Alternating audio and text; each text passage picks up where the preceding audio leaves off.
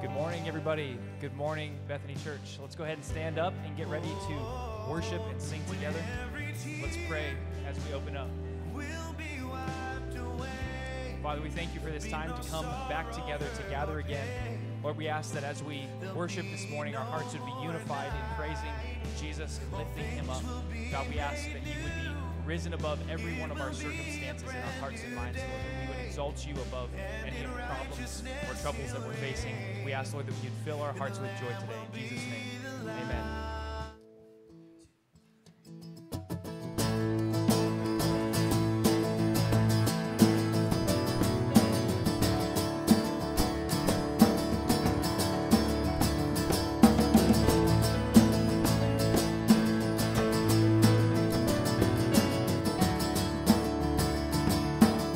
Coming on the clouds. He's coming on the clouds. Kings and kingdoms will bow down. And every chain will break as broken hearts declare his praise. For who could stop the Lord Almighty? And our God is the Lion of Judah. He's roaring with power and fighting our battles, and every knee will bow before him. And our God is the Lamb that was slain for the sins of the world. His blood breaks the chains, and every knee will bow before the Lion and the Lamb, and every knee will bow before him.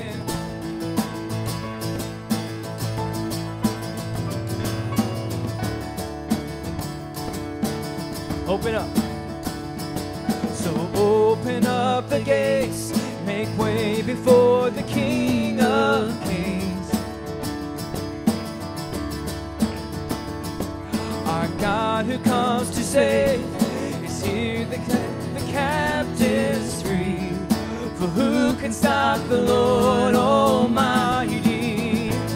And our God is the Lion of Judah. He's roaring with power and fighting our battles, and every knee will bow before him. And our God is the Lamb that was slain for the sins of the world. His blood breaks the chains, and every knee will bow before the Lion and the Lamb. Every knee will bow before him.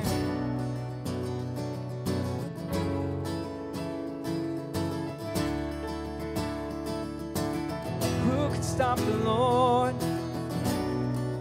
Who can stop the Lord Almighty?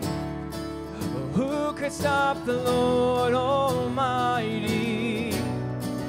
Who could stop the Lord Almighty? Who could stop the Lord Almighty? Who could stop the Lord Almighty? Who could stop the Lord Almighty?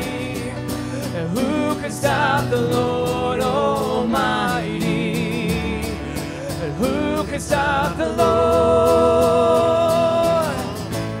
And our God is the Lion of Judah.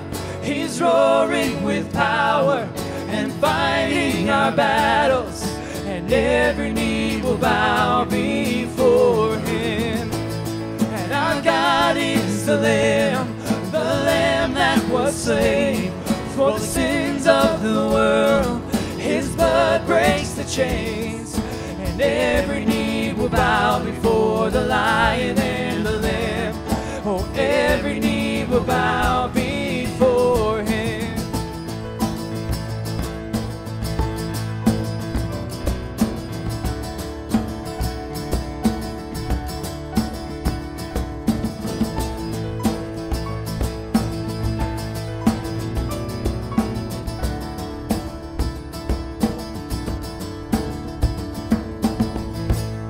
Amen. Yes, thank you, God.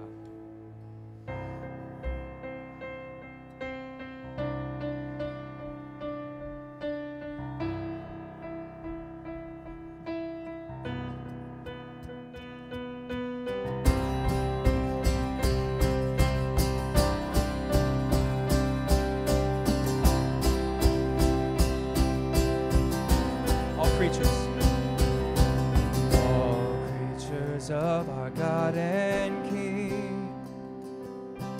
Lift up your voice to him and sing. Oh, praise him, oh, praise him. Let all things their Creator bless, and worship him in humbleness. Oh, praise him, oh, praise him. Alleluia, alleluia. All glory to our God and King. Every crown thrown down in offering, every knee shall bow and voice proclaim, you are God, you are King.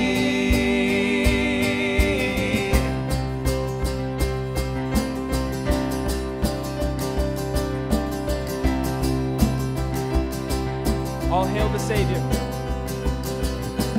All hail the Savior of the world. And honor and power are his alone.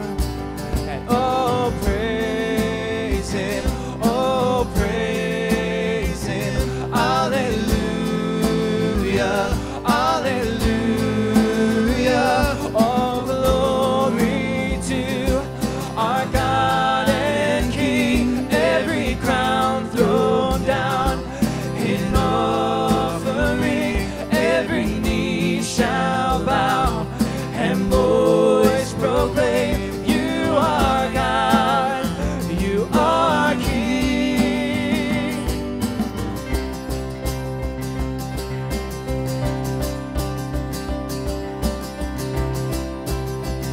Sing, oh, praise him. And oh, praise him, oh, praise him, oh, praise him, oh, praise him, oh, praise him, oh, praise him, oh, praise him, oh, praise him. Oh, glory to our God and King. Every crown thrown down in offering, every knee shall bow and voice proclaim, you are God, you are King.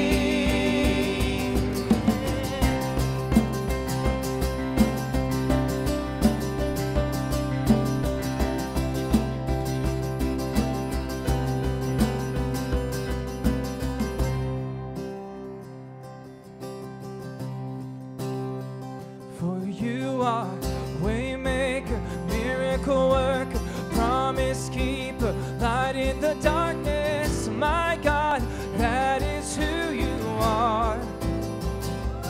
You are waymaker, miracle worker, promise keeper, light in the darkness. My God, that is who you are.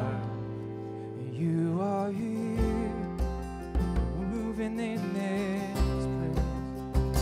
I worship you, I worship you. You are here, working in this place. I worship you, I worship you. Sing it again. You are here, moving in our midst. I worship you, I worship you. You are here, working in this place. I worship you, I worship you. For you are waymaker, miracle worker, promise keeper, light in the darkness. My God, that is who you are. Waymaker, miracle worker, promise keeper, light in the darkness. My God, that is who you are. are here, turning lives around. I worship you, I worship you. You are here, mending every heart. I worship you, I worship you. Sing that again. You are here, turning lives around. I worship you, I worship you. You are here, mending every heart. I worship you, I worship you. For you are waymaker, miracle worker, promise keeper, light in the darkness. My God, that is who you are. For you are a waymaker, miracle worker, promise keeper, light in the darkness. My God, that is who you are. But that is who you are. That is who you are. That is who you are. That is who you are. Oh, that is who you are. That is who you are. That is who you are. That is who you are. And even when I don't see it, you're working. And even when I don't feel it, you're working. You never stop working. Never stop, you never stop working. Even when I don't see it, you're working. Even when I don't feel it, you're working. You never stop working. You never stop working. Even when I don't see it, you're working. Even when I don't feel it, you're working. You never stop working. You never stop working. And even when I don't see it, you're working. And even when I don't feel it, you're working. You never stop working. You never stop. For you are waymaker, miracle worker, promise keeper, light in the darkness. My God, that is who you are. Sing it out. For you are waymaker, miracle worker, promise keeper, light in the darkness. My God, that is who you are. But that is who you are. That is who you are. Oh, that is who you are. Oh, that is who you are. Oh, that is who you are. That is who you are. Oh, that is who you are. That is who you are. One more time, waymaker. You are waymaker, miracle work, promise keeper, light in the darkness. My God, that is who you are.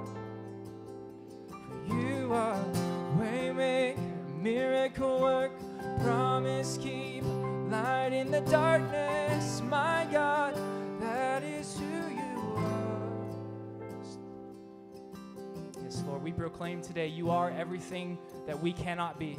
You are everything sufficient in yourself, Lord, and yet so involved in our lives. God, we thank you that when we don't see it, you're working. When we don't feel it, you're moving. God, that we can have faith that you are moving at the sound of our prayers. That you care for us, Lord. You care for every hair on our head. Lord, we ask that we would fix our eyes on you, Lord, that it would lift us above the circumstance, God. That we would remember that we are fulfilled and satisfied and joyful in you today. So, God, we pray that you would be magnified in this place, Jesus. That you'd be lifted high as we preach the word, as we hear a message to the kids, Lord, and as we unify together in what we do this morning, that you'd be lifted up in Jesus' name. Amen. You may be seated.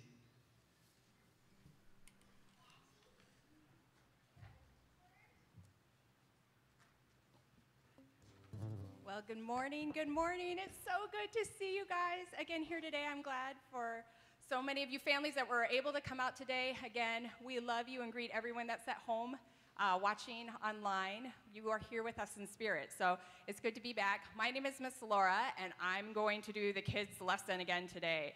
So we have been in the book of Psalms for a while. If you've been in sword training, you know that like Miss Laura loves the book of Psalms. But we're the church for Sunday mornings. That has been our topic, and that's been the book that we've done. So hopefully some of our sword trainers, all of us from 0 to 99, carry our swords with us to church, either on our phone or in a paper form. So here's Miss Laura's sword, right?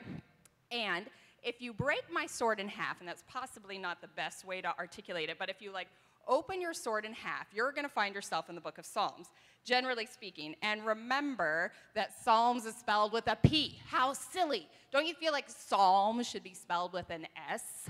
Anyway, so look for the one that is PS, and that will get you there. And leave yourselves there in that part of your sword, because today Pastor Matt is just going to have us in the Psalms quite a bit today. So the Psalms are, it's another word for song. There's 150, everyone say 150?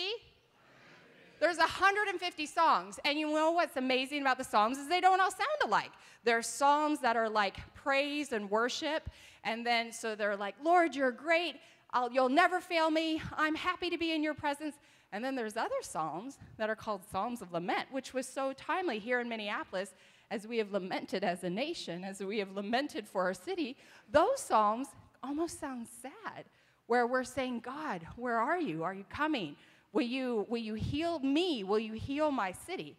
And then there's another types of psalm, and that's what Pastor Matt's going to talk on today, and those are called the Imprecatory psalms. But those are the ones where you see the psalmist say, God, will you defend me? And have you ever noticed when you hear songs on the radio, you hear all those types of songs on the radio? Some better, some worse. But you hear all those different themes kind of come out. Some songs are just like, God, I sing to you and I worship you, and your heart just kind of comes alive. And if you're Miss Laura, the car shakes and your arms go out the window and you're singing. And then there's other ones where I'm like, I'm feeling sad today, and this song is doing that. Well, beloved, that is because that's how our psalms are written. Our psalms in the Bible, you will find all those different types. So today we're going to talk about the psalms where you say, God, I have enemies, and I need you to defend me. So those are the ones where you're asking God to defend you from your enemies. So in your sword today, we're going to go through 3 simple slides where God says what to do to either the Israelites or just his followers when you have an enemy. Now, this is very interesting. If I had a physical enemy, I can guarantee you I would probably want my version of a sword, America's current version of a sword, or America's current version of a shield. If I had somebody banging on my door that wanted to legitimately hurt me, as the Israelites did, I probably would want something similar to this.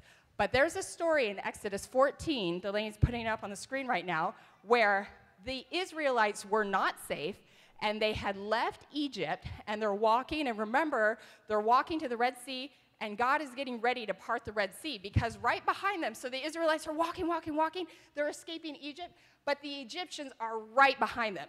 And beloved, bear in mind, it says that the Egyptians brought all their chariots, all their horses, all their armory with them, and they're coming up to the Israelites, and the Israelites are afraid, and they call out to the Lord as they say, well, Lord, what should we do?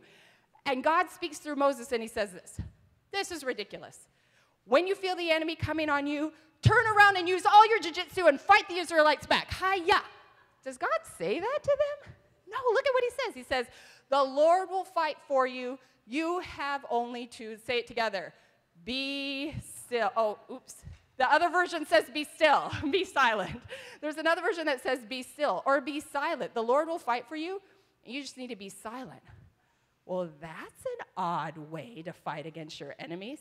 So let's go on to the next place. Another place in the Psalm, God spells that out crystal clear. It's another place where the psalmist feels like they're under attack, and it's probably a legit attack. This isn't probably just in their head. And the psalmist says, be still and know that I am God. Psalm 46:10. Read that with me. Say, be still and know that I am God. Wait, we have two examples in Scripture where there's a legitimate enemy pursuing a child of God, and God says, here's what I want you to do. I'm going to give you the battle plan. Ready? Don't do anything. Be still and know that I'm God. Third example, this one is like, you're going to be saying, Miss Laura, can you talk about any other psalm ever? It's from the 23rd Psalm, shocker of all shockers. I try to tie that in almost all the time. And this one, we get the picture that not only are we to practice stillness, it says, he prepares a table in the presence of your enemies. Of your who? Of your enemies. There's a legitimate enemy against the Israelites here, but against all of us. And God says, here's what I want you to do, battle plan. When the presence of your enemies are at your back, I want you to practice stillness. And in this place it says, I'm going to prepare a table before you in the presence. And the implication is, sit down. Sit down. Don't pick up your sword. Don't pick up your shield. I just want you to sit down.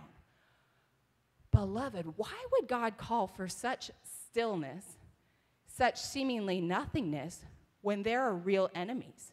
The real enemies in Scripture were the Egyptians, but we know that we do not wage war against flesh and blood. There is a real enemy after our soul. There's somebody that really wants to hurt us, the enemy. And God says, be still. You want to know why? Because he will fight for you. He invites you to be still so that the defender of your soul will say, my name will be great, and I will fight your battles. And that stillness, you get to watch the Lord deliver you on that day. Beloved, remember, these Israelites, it was a real army, right? And God says, I will even fight those battles for you.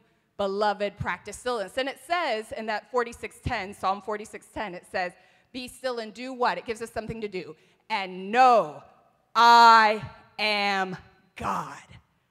So today, while Pastor Matt's preaching, I want your swords open, because he's going to take us through Psalms.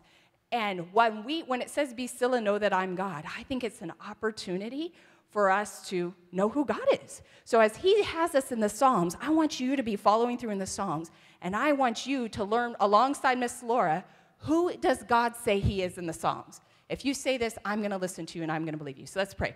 Father, we thank you for this morning. I ask that you would speak to us, that you are our defender, and you invite us into stillness to remember that you are a defender. Pray that you would bless us this morning and make us courageous in who you are. In Jesus' name, amen.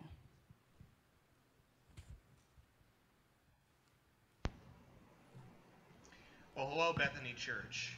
My name is Jacob Ariano. For some of you who do know me, you've gotten a chance to know a little bit about my life and a little bit about my experience in ministry and about my experience in missions, and especially my time throughout Bethany being a student and a member of your church. For those of you who don't know me, I'm from Southern California, and in January of 2019, I decided to become a student, and I became engaged in intercultural studies and Bible theology majors to further my education, further my training in the missions field that I haven't learned already being involved in short-term missions. What I'm currently involved in is I'm currently involved in a campaign to spend 16 months in Turkey. As the part of the Bethany Global University program for 4 years, you spend your third year and half of your fourth year overseas. I myself will be the first team going overseas to Ankara, Turkey. A little bit about what Turkey is. Ankara is the current capital city of Turkey, but it's actually only been the capital city for just over 100 years. Before that, it was what is now Istanbul, but formerly known as Constantinople. Ankara has a population of about 6 million people, and that includes people of multiple age groups, from young age child all the way to elderly adults. It also holds all the government officials of the 81 provinces surrounding Turkey. Part of what I will be involved in with a team of 4, one other guy and 2 girls from the BGU program, or Bethany Global University, is we'll be involved in a number of possible ministries. One of them is actually supported by a Christian church of about 500 believers coming from Muslim ethnic backgrounds inside Ankara.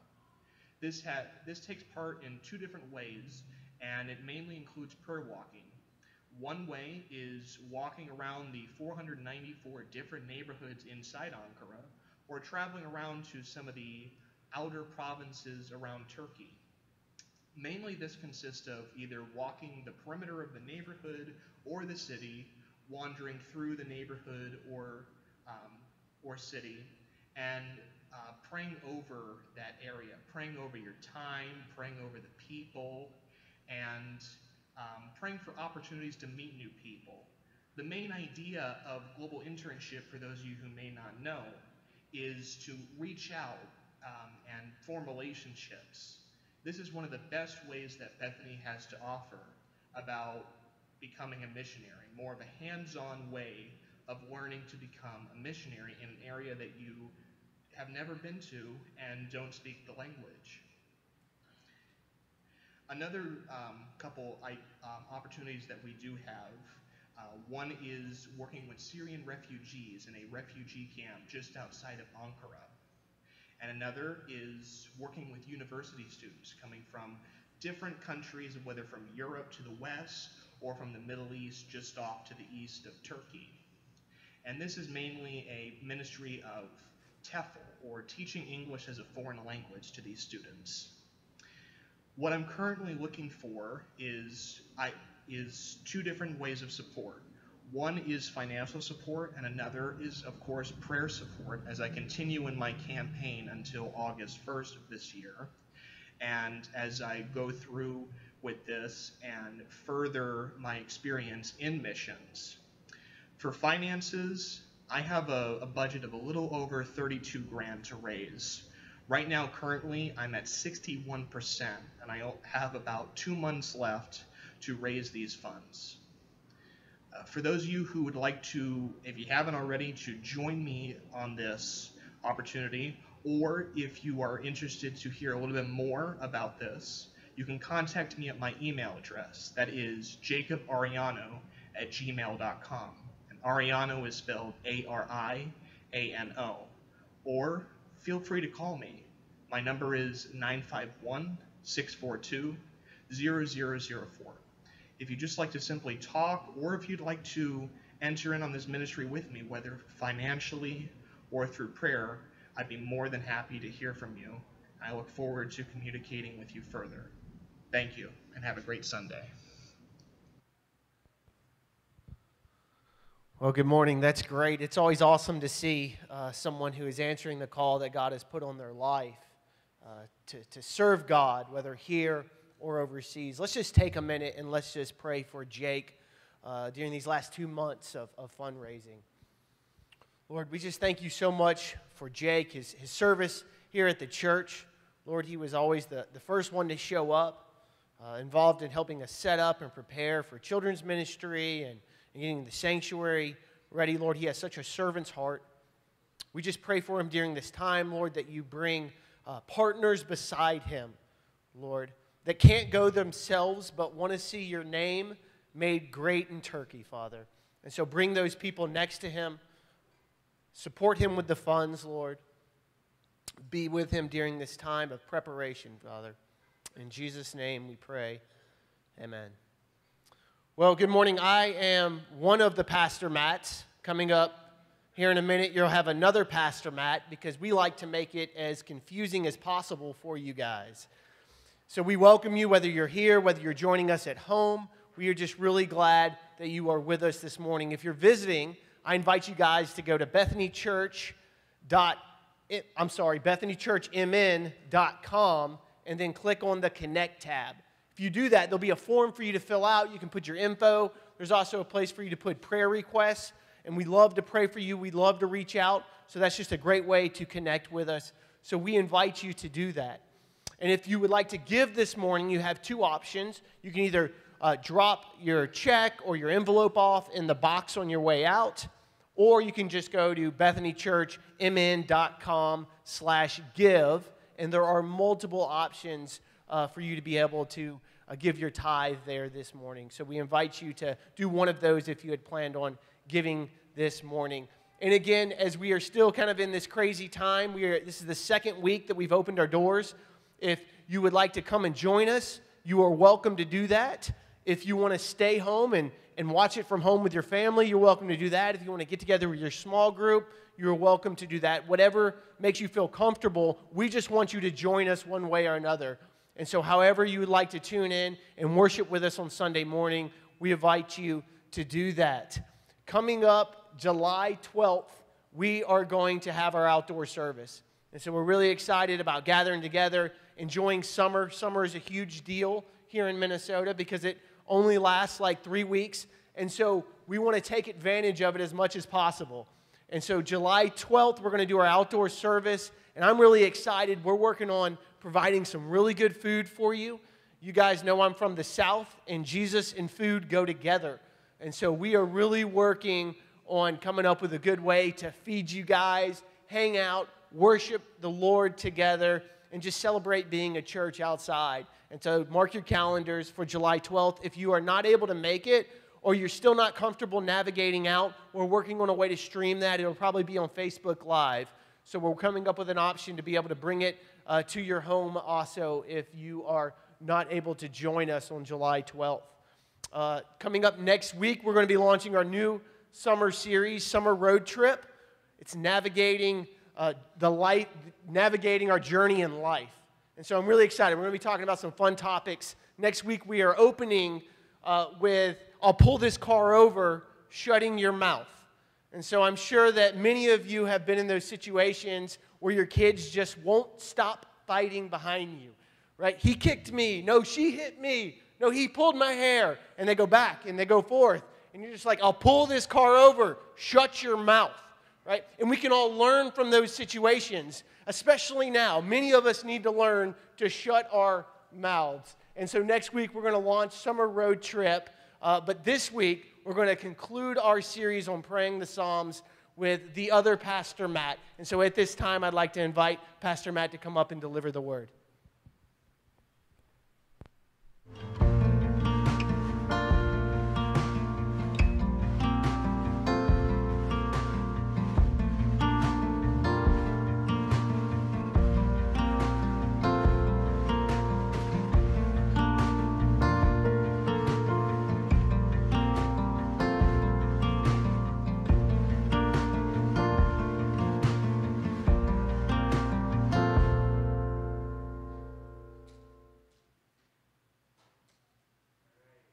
Am I on here? All right, there we go. Good morning. It's good to see everyone here.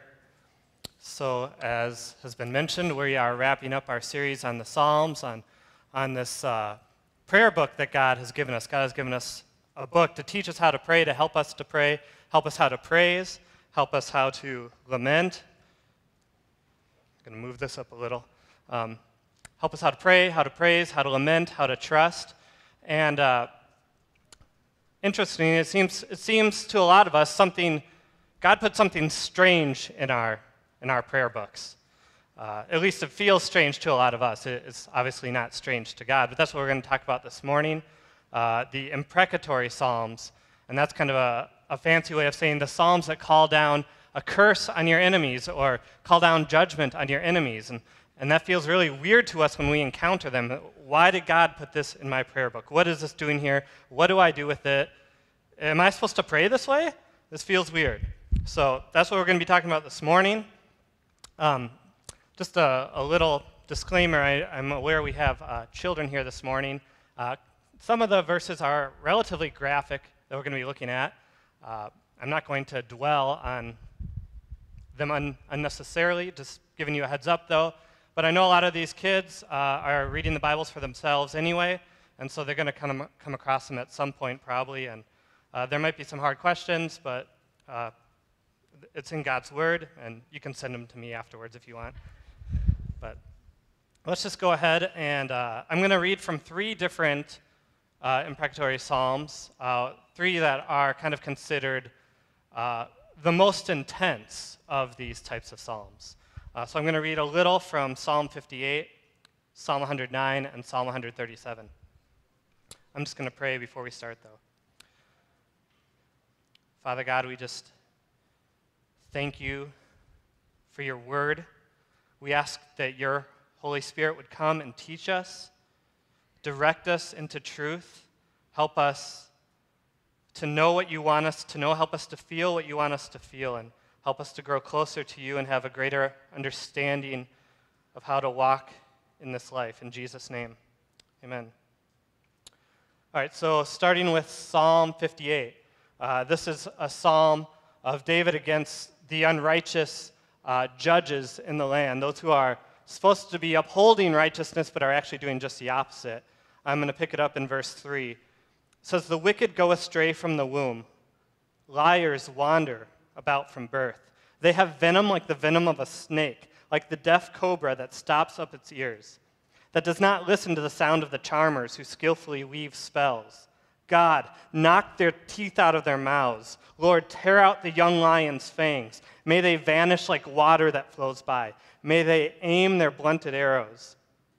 And then skipping down to verse 10. "The righteous one will rejoice when he sees the retribution. He will wash his feet in the blood of the wicked. Then people will say, 'Yes, there is a reward for the righteous. There is a God who judges on earth.'" Psalm 109, the first 11 verses. "God of my praise, do not be silent.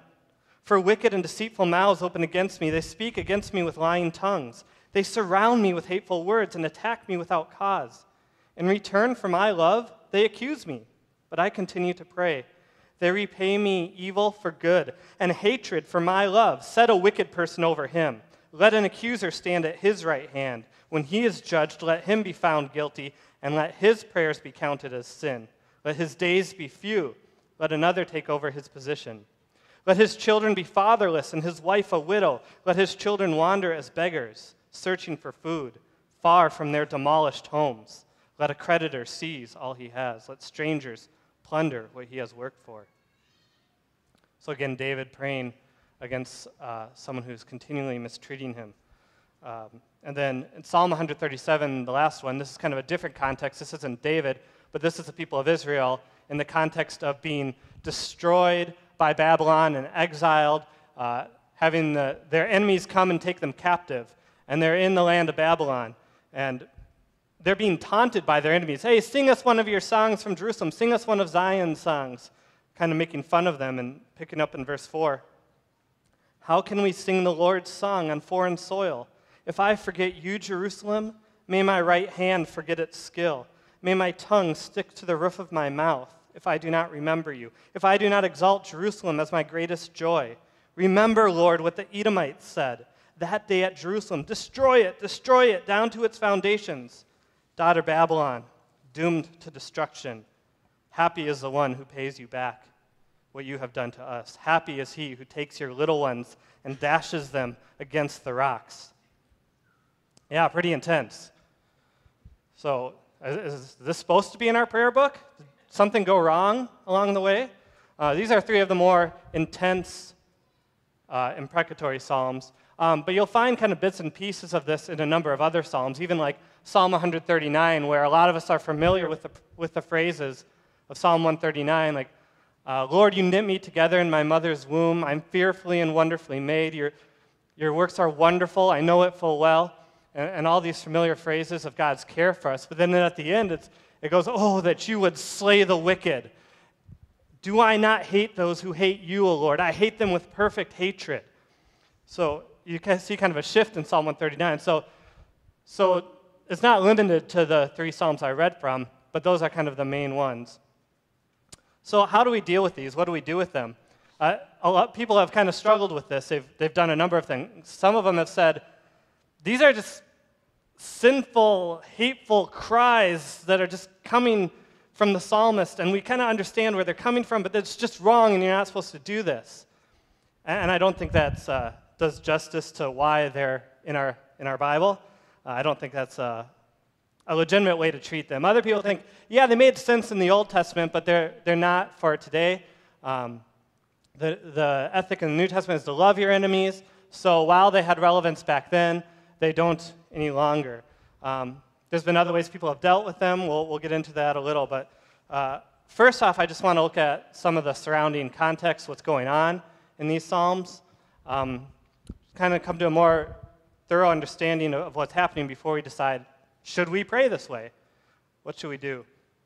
The first thing I think is really helpful to note is that these Psalms aren't just the psalmist saying, I'm really angry and I want bad things to happen to this person, and I'm going to think of bad things to happen to them and hope that that happens. That's kind of how we think of curses a lot, right? Like someone wants something bad to happen to someone else, so I'm going to curse them. I'm going to say, I want this to happen and this to happen and this to happen, and I hope it happens. That's not what's going on here. And the reason I say that is because the Psalms, if you look at them and if you compare them with other parts of Scripture, they're actually praying parts of the Scripture that came before them. They're praying from Exodus and Deuteronomy. They're praying what God said would happen to those who break the covenant or to those who oppress his people. Or they're carrying out the idea of the covenant with Abraham where God said, those who bless you I will bless, or those who curse you I will curse. In other words, the psalmist isn't just saying, I'm going to come up with bad things and hope it happens to you because I'm angry, but he's looking in his scriptures and saying, God, what you said would happen, let that happen. I need that to happen here. So for example, Exodus 22 reads like this, you must not mistreat any widow or fatherless child. If you do mistreat them, they will no doubt cry to me, and I will certainly hear their cry. My anger will burn, and I will kill you with the sword. Then your wives will be widows, and your children fatherless. And that was very similar to what we saw in Psalm 109, where David prays, let his children be fatherless and his wife a widow. It's taken up even the same language. It's just saying, God, what you said would happen, let that happen. And the one example is Psalm 137 with the very graphic ending, with the judgment announced against Babylon. That's also already in the scriptures, that God was going to judge Babylon for how they had treated Israel during the exile. It says in Jeremiah 51, therefore, look, the days are coming when I will punish Babylon's carved images. Her entire land will suffer shame, and her slain will lie fallen within her. Heaven and earth and everything in them will shout for joy over Babylon because the destroyers from the north will come against her. This is the Lord's declaration. Babylon must fall because of the slain of Israel, even as the slain of the whole earth fell because of Babylon. So this judgment against Babylon has already been announced, and the psalmist is just picking up and saying, God, may that happen. And we also know that from the law in the Old Bible that God's perfect justice says an eye for an eye, a tooth for a tooth. In other words, the justice should fit the crime perfectly. It shouldn't be more, it shouldn't be less. And so the psalmist there in 137 is saying, God, you saw what they did to us when they came and destroyed us. You saw what they did to our little ones. May it happen to them. We're helpless here, Lord. So, first off, these psalms aren't just angry cries, but they're actually rooted in Scripture. Also, they're coming from a place of weakness. They're coming from a place of weakness. The people who are praying these psalms aren't like the ones in charge. They aren't the ones who have power over others and saying, I just want my enemies to have a really bad time. No, they're coming from a place of weakness. They're from those who have been oppressed and mistreated. They're from those who have been persecuted. They're from those who have no other recourse. If God doesn't step in, they're done. If God doesn't step in, they're going to perish. And as they say often in the Psalms, Lord, if I perish, I can't praise you from the grave. If you don't step in, there's nothing I can do. They're stronger than me. Their armies are bigger than me. If you don't step in, we're done for. So these Psalms are coming from a place of weakness. They're not just anger against enemies, but they're people who are severely threatened with extreme injustice. And God is their only hope. Also, these Psalms, just to note, they're leaving vengeance in the hands of God. And this is what Miss Laura was saying, is that God's the defender here. The psalmists aren't saying, Lord, help me to slay the wicked. Or, Lord, I'm going to do this. Or it's saying, Lord, may you do this. Let this happen to them. Oh, that this would happen to them. Oh, God, how long? When will this happen? In other words, it's calling on God to act. It's not the psalmist. It's not the believer's job to take personal vengeance, but it's calling upon the Lord to do it. And then just finally, as far as principles about this, and how we can interpret them. You know, I mentioned that some people think that this made sense for the old covenant, but in the new covenant, where we're called to bless our enemies, to pray for them, is this still relevant? And I just want to point out that there are portions in the New Testament that actually sound very like these imprecatory psalms. Now, having said that, there is, I would say, a slight shift of nuance in the New Testament, where there's more of a focus on eternity. There's more of a focus both on blessings in the age to come and on judgments in the age to come. There's also more of a shift from the natural realm to the spiritual realm, now that God's people aren't a political nation. God's people aren't a country, Israel, in the New Testament, but they're scattered throughout the whole earth. So there's some shifts in nuance in the New Testament. That said, this kind of language we still find it come up here and there in the New Testament. For example, in the first chapter of Galatians, where Paul's really concerned that the church of Galatia is buying into a different gospel that says you have to add some stuff to the perfect work of Jesus in order to be completely saved. And Paul's really concerned about that. He's so concerned about it that he says, if anyone comes to you preaching a gospel different than the one we preached to you, let him be accursed. Let him be cut off from God completely. Let people like that not lead people astray from the kingdom of heaven. So it's similar to the language of asking God's curse on those who are destroying his people in the Old Testament. Or in Acts 8, where the guy tried to buy the gift of giving the Holy Spirit from Peter. He said, give me money that I can lay my hand, take this money so I can lay my hands on people, and they also will receive the Holy Spirit. And Peter says, may your money perish with you. You thought you could buy the gift of God with money. And he gives something like a statement of cursing there. But it's only if the man doesn't repent of his wickedness. And then just one last example from the New Testament is from Revelation 6. And here, it's also very interesting because these are the cries of those who have been martyred for their faith. In other words, they're not sinful at this point. They're with the Lord. They can't pray in a sinful way anymore. Revelation 6, where it talks about the martyrs, and he says, when he opened the fifth seal, I saw under the altar the souls of those who had been slaughtered because of the word of God and the testimony they had given. They cried out with a loud voice, O Lord, holy and true, how long until you judge? Until you judge those who dwell on the earth? How long until you avenge our blood? And they're told to wait a little while until the full number of the martyrs is completed and they're given white robes.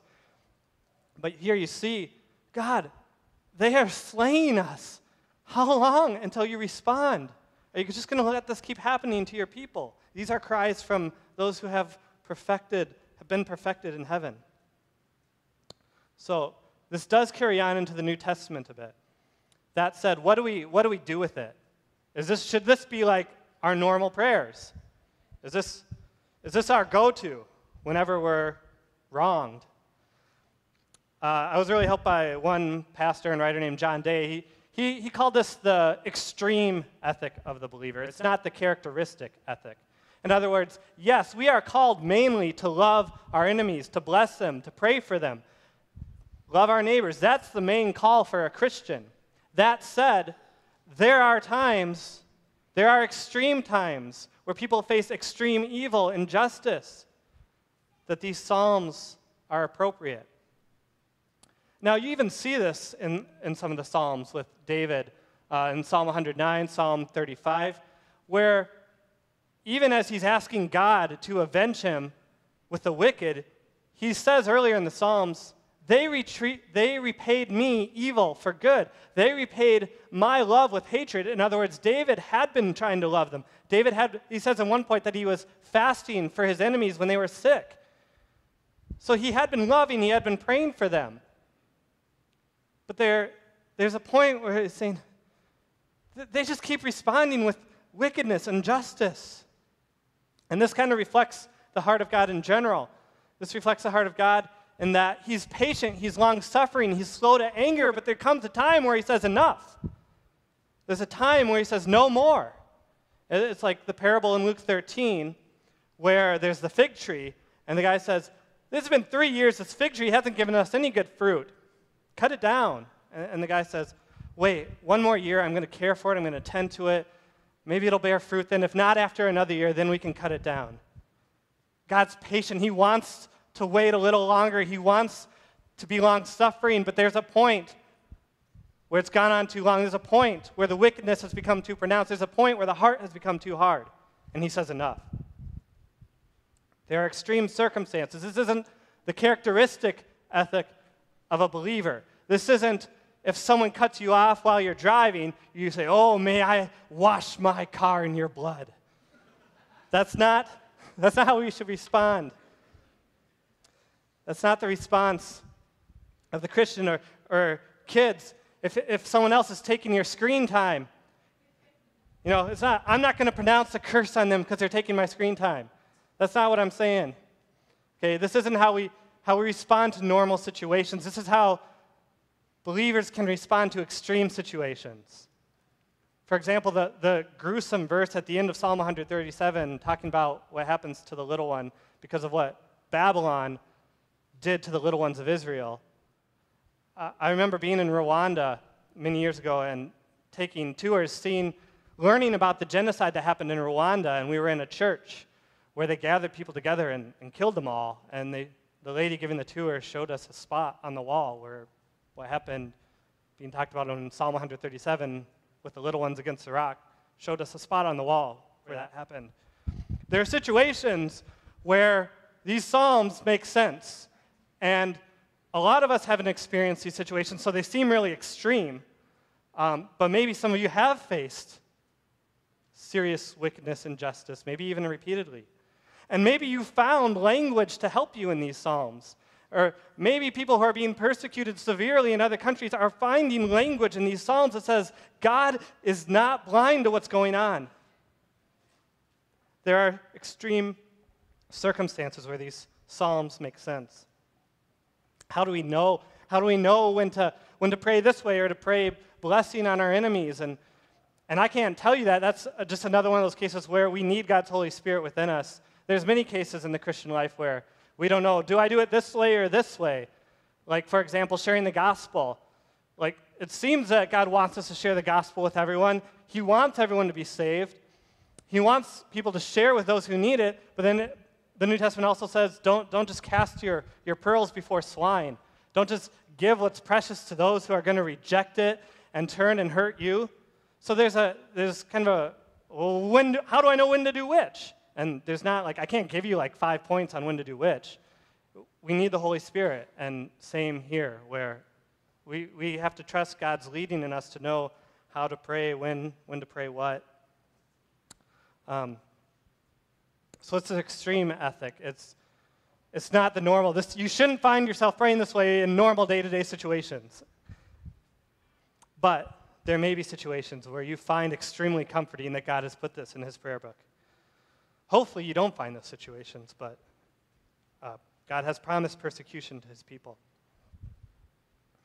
Also, in praying this, I just want to say, it'd probably be good to acknowledge that God can answer these prayers in a couple ways and ask us, are we okay with that? And what I mean by that is, if you say, oh God, they're being wicked over and over, they're killing your people, or they're mistreating your people, or, oh, slay the wicked. Well, God can kill the wicked a couple of ways. He can kill them by burying them with Christ and raising them up to new life with him and become a believer. And they change, and they come to you and ask for forgiveness, maybe. I mean, there's many examples of that happening. Are you okay with God answering the prayer that way? Are you okay with God taking the wicked and killing the old wicked person and bringing a new person out of them and embracing them as a brother, as many people in really hard situations have done? That might be one way that God kills the wicked, and another might be that he kills them the way we're thinking, because he doesn't want to see this injustice continue any longer. Also, I think another point here is that the point of this is to celebrate God's justice. To celebrate God's justice. And we saw that in Psalm 58, the one we started with, where it says at the end, the people will say, yes, there is a reward for the righteous. There is a God who judges on earth. Celebrate that. That wickedness isn't just allowed to go without a king who oversees and says, I will act when I see fit. Wickedness is not going to rule at the end of the day. There is a God who acts. There is a God who will do justice. We can celebrate that, and these Psalms are a reminder of that. Also, it's a foretaste of the age to come, and a lot of times we talk about getting a foretaste of the age to come with blessings, right? We talk about God breaking in and healing someone so that we can see that in the age to come, people are going to be whole. God breaks in sometimes here and shows us what the age to come is going to be like by blessing people in a way that makes this age look more like it's going to be for eternity. Well, in the same way, God does that with judgments. It's a foretaste. God doesn't always judge in the here and now in the way we think or in the way the Psalms talk about. He doesn't always do it that way. But he does sometimes just to show us that in the age to come, perfect justice is going to be meted out. This is a foretaste of the age to come. And as image bearers of God, we love justice. We love it, right? Like when we watch movies and the bad guy gets what they want, there's something that says, yes, right? Like when they had just like, there had been an enemy and the good people had just like helped save their life because they're merciful, and then the enemy turns and still is wicked to them. And you're like, seriously, he did that after they just saved him?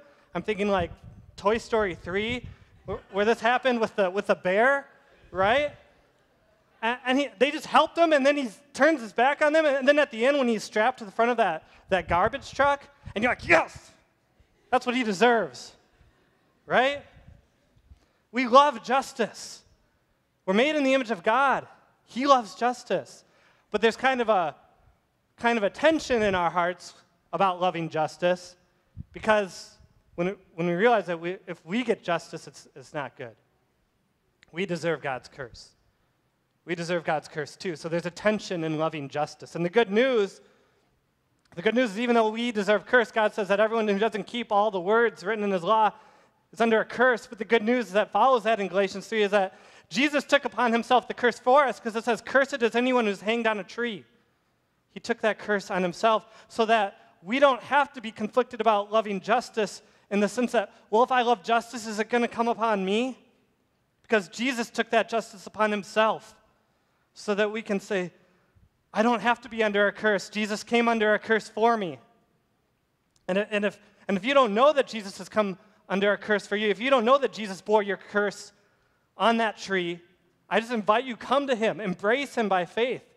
That way, you can know that the curse that you deserve isn't going to come on you. It came on someone else instead, God's perfect Son, and that you can know that God's perfect justice will be carried out. It was carried out in the cross, and it will be carried out forever, and injustice will not go by without being dealt with. Finally, just kind of interestingly, it's not always a tension between do I love my enemy or do I ask for a curse on them. In fact, I think the teaching of the Bible is sometimes that by seeking God to judge your enemy, you're actually set free to love them. And that's what you see in Romans 12, where it says, don't pay back evil for evil, but leave room to the wrath of God, for it is written, vengeance is mine, I will repay, says the Lord. And then right after that, it says, so if your enemy is hungry, feed him. If he's thirsty, give him something to drink, for by so doing, you'll keep burning coals on his head. In other words, if you entrust vengeance to God, you know you don't have to do it. And instead, you can love. So perhaps even praying these prayers can help you. No, this is in God's hand. He can deal with it. I can love this person. So I'm just going to invite the worship team to come up for closing, but just as we close, just a reminder, God put this in our prayer book for a reason. Even if it's uncomfortable, there may be times, hopefully not, but maybe times in our lives where we will find this very appropriate and feel very comforted that God is a God of justice. There is a God who works justice on the earth. There is a God who will carry out justice. Either he will step in this age and in the situation where his people desperately need him, or he will act in the age to come. No wickedness will go unpunished ultimately, and we can rest assured in that. There is a just God who will carry out justice forever. Let's pray together. Father God, again, we just thank you for your word, and we ask that you come and teach us how to celebrate your justice and how to walk in love and mercy. Thank you so much that you are the perfect judge of the earth. Thank you so much that you took Jesus to bear the curse we deserve. Help us to love, knowing that you will take care of justice now and forever. In Jesus' name, amen. Let's stand. Let's stand as we sing the last song.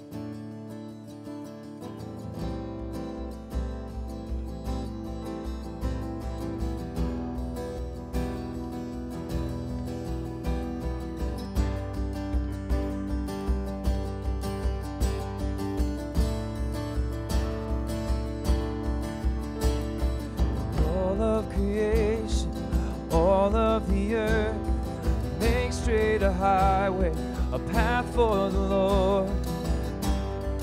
Jesus is coming soon. Call back the sinner, wake up the saint. Let every nation shout of your fame. Jesus is coming soon. Like a bride waiting for her groom, we'll be a church ready for you, in every heart longing for our King. We'll sing, even so come, Lord Jesus, come. Even so come, Lord Jesus, come. There will be justice. There will be justice, and all will be new. Your name forever, faithful and true. Jesus is coming soon. Like a bride. Like a bride waiting for her groom, we'll be a church ready for you, in every heart longing for our King. We sing, even so come, Lord Jesus, come. Oh, even so come, Lord Jesus, come. Lord, we wait. For God, we wait for you.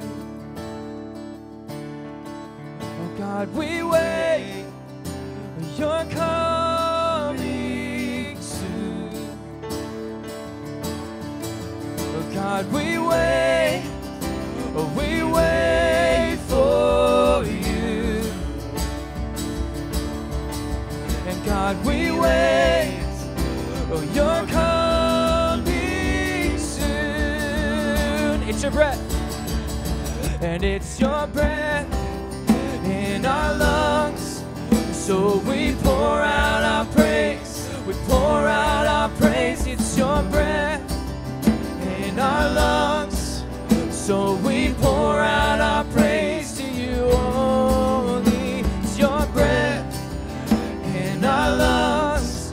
So we pour out our praise. We pour out our praise. It's your breath in our lungs. So we pour out our praise to you only. And all the earth will shout your praise. Our hearts will cry, these bones will sing. Great are you, Lord. Sing it out. All the earth will shout your praise. Our hearts will cry, these bones will sing. Great are you, Lord. One more time. All the earth will shout your praise. Our hearts will cry, these bones will sing. Great are you, Lord. It's your breath in our lungs, so we pour out our praise. We pour out our praise. It's your breath in our lungs, so we pour out our praise to you only. It's your breath in our lungs, so we pour out our praise. We pour out our praise. It's your breath in our lungs, so we pour out our praise to you only.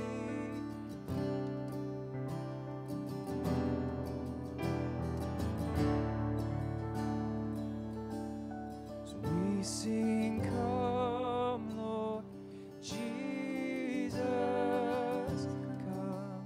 We trust you, Lord. Come, Lord Jesus, come. Let your kingdom come. Let your kingdom come. Let your will be done. Let your will be done. Yes, Lord. Yes, Lord, we entrust ourselves into your hands. God, I thank you, just as Matt just said, that when we entrust justice, when we entrust vengeance to you, Lord, that it sets us free to love. So, God, I ask that we would hold both in tension, God, that we would cry out for justice, that we would long for your kingdom to come, your will to be done on earth. But God, in the tension, as we don't have the answers, that we would love well. God, that we would be so transformed and so entrusted into your hands that we would not have to seek our own vengeance, our own justice. So God, we ask that you transform our hearts right now. God, I pray for those right now in this room who are going through injustices, God, who have unresolved situations where there has not been reconciliation or where there maybe is still injustice being done. God, I pray that you would empower them right now by your Holy Spirit to walk as Jesus would have walked. God, we pray that our church would be an expression of who you are into this world. We ask that as we go from this place, we'd be filled with your Spirit, that we would be transformed into the image of Christ in love.